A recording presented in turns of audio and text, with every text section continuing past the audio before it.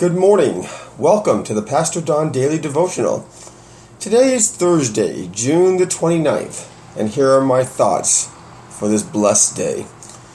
It's interesting how so many celebrity stars and even normal folks like you and me are into this fake look.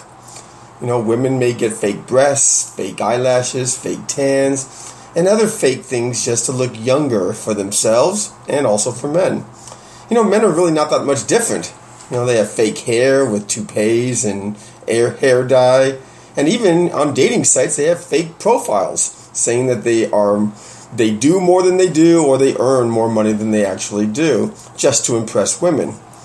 At this point in life, we don't even have a clue on what is real anymore.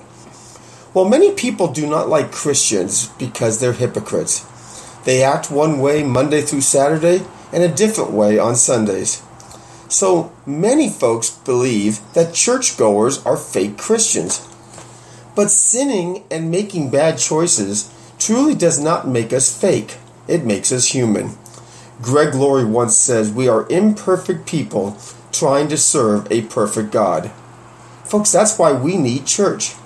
That's why you and I need prayer and Bible study.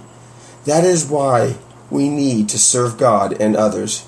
It is to remind us that the only way to lead a true Christian life is to allow the fake in us to step aside and let the power of God shine through us. Jesus teaches us beautifully in John 8:12, I am the light of the world. Whoever follows me will never walk in darkness, but will have the light of life. Let's walk each day in the light of Jesus.